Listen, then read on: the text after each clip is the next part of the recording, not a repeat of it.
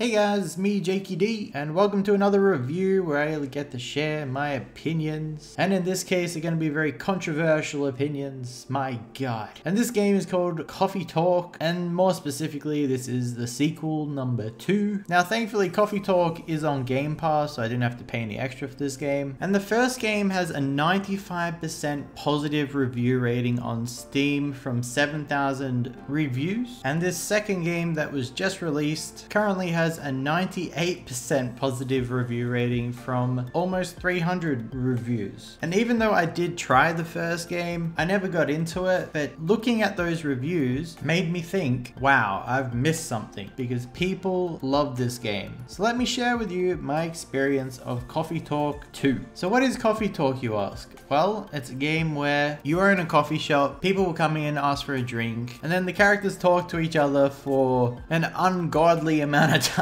If you play on PC like myself, you'll be pressing the spacebar key non-stop and just reading a bunch of text. That is 95% of this game. And you must be thinking to yourself, well, if you're talking to customers for 95% of the game, the chats must be interesting. The stories must be great. And let me tell you, ladies and gentlemen, that is not the case at all. The only stories here are very forgettable, and most of the conversation aren't even about stories, it's just simple talk over pointless things. And so the writing does not get my approval at all, which obviously means I cannot love the characters because there's no investment in the stories or the conversations to make me like the characters. I felt like there was a lot of creative potential here because you've got these characters coming into your coffee shop and they're fantasy characters, and I love fantasy characters. I'm a big anime fan, right? So fantasy characters, why the hell not? But there's just no investment in story or personalities. In fact, everyone that came into my coffee shop, I just wanted to hurry up and give them the goddamn coffee so they could get the f out. And so what about gameplay? Surely there is some sort of fun gameplay aspect to be getting these type of crazy, insane reviews from people. Now, as someone that tried reading through the dialogue as quickly as I could because I just was not invested, you probably won't believe how long in between the conversations there was actual gameplay where you get to make a coffee. There were times of up to 15 minutes where I would just be clicking through dialogue without making a single drink or doing any sort of single bit of gameplay, right? There's no options in the dialogue, there's nothing for me to do except read through the dialogue as quickly as I could, and that's it. It's definitely a game that makes you feel like no matter what you do in this game, you're not going to make any sort of impact. You can make a good drink, a bad drink, and they will have an initial reaction to the drink, whether they like it or they don't like it. But then after that, it just goes on to a default conversation of what you would have talked about anyway. Maybe at the end of the game is where the relationship statuses and whether you make good drinks would matter, but while you're playing the game, there is no visible impact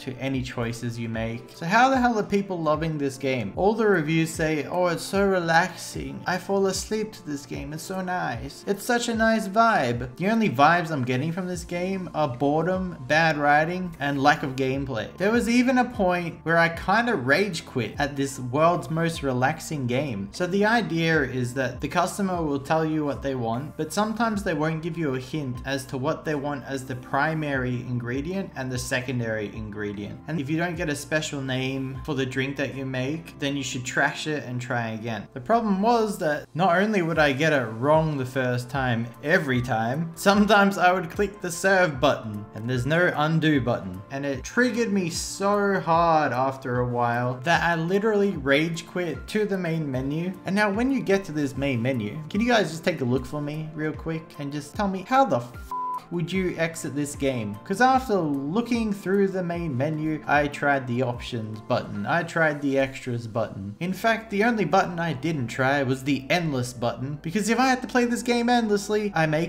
myself. So after the first rage quit, I had to do a second rage quit by Control-Alt-Deleting this fucking game. I hate going against the grain. I hate going against the flock of sheep of fans of a game because this video is not gonna do well. But at the end of the day, I gotta share my opinions openly and honestly. And honestly, I just feel so frustrated that this game has so much potential. And one of the biggest points in the positive reviews that they say is that this is a relaxing game. And I like relaxing games. I'm a big fan of relaxing games. The problem is that this game takes it to a whole nother level, to the point where I wouldn't even call this a video game. There's just not enough to do. So in my opinion, the potential is just thrown down the drain. And I can tell you now, I'm sure that I won't be trying Coffee Talk number 3. So the final question.